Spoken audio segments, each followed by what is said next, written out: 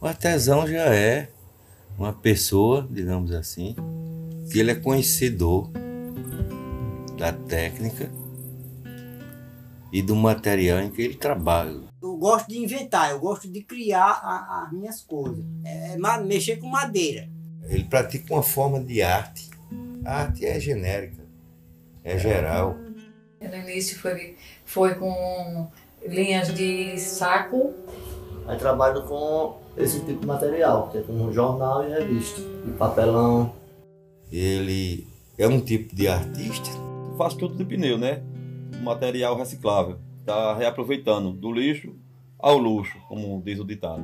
É um artista que trabalha transformando matéria-prima em objetos de arte, conforme ele aprendeu. Minha mãe bordava muito na mão, tudo. E eu vi também, sei mesmo, bordar na mão um pouquinho.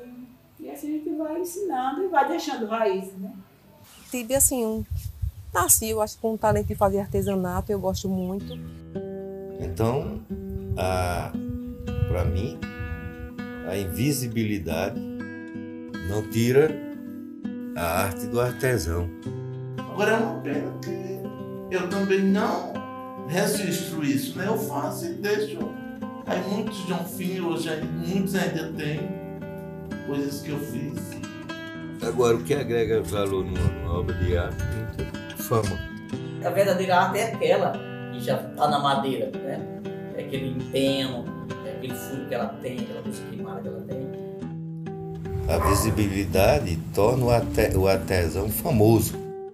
E, como até a minha esposa sempre fala, o artesanato é infinito. Hoje eu estou fazendo uma placa-mãe, eu já não sei o que eu vou fazer.